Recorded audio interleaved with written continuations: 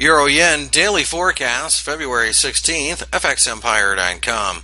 The Euro Yen, as you can see, trying to rally initially during the session here on Friday, but struggled and turned back around to form a